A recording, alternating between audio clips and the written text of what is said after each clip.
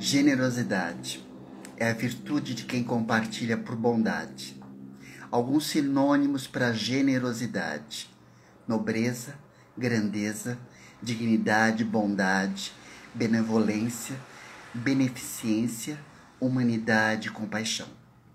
Feito de forma desinteressada, sem esperar nenhum retorno, também é sinal de abundância, de algo em grande quantidade.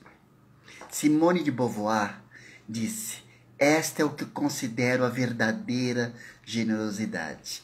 Você dá tudo de si e ainda sente como se nada lhe tivesse custado." Para ser verdadeiramente generoso, é preciso desenvolver a sensibilidade para perceber o que de fato as outras pessoas estão precisando. E isso só a vida, através das experiências, podem nos ensinar. O maior presente que você pode dar a alguém é o seu tempo. Porque dando o seu tempo, você estará dando uma parte da sua vida que nunca mais vai voltar. A nossa simpatia, a nossa presença e um coração aberto ao outro, destemido quando os outros precisam de nós. A verdadeira generosidade nasce do coração e no coração de quem é capaz de olhar o próximo sem nenhum julgamento. Difícil, mas conseguimos. Despreocupados em conjugar o verbo ter, ter algo, ter razão, ter alguém, pois nossas preocupações, quando somos generosos, serão as de oferecer a gentileza, a amizade, a companhia e a compreensão.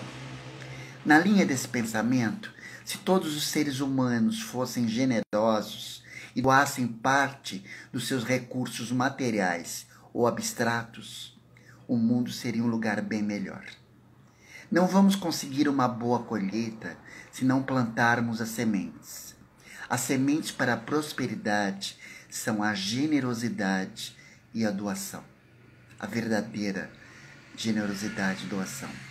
Portanto, se alguém quer ser bem-sucedido, espera que as coisas aconteçam de maneira que queremos que elas aconteçam, é preciso criar as causas e condições para isso. E a generosidade, saibam, é o melhor e único começo disso tudo. Cultivar estados mentais positivos, como a generosidade e a compaixão, decididamente conduz à melhor saúde mental e à felicidade. Quem disse isso foi Dalai Lama. E não se esqueçam de que, sendo generoso com você e sua existência, saberá ser com os demais. Um beijo da Lizz.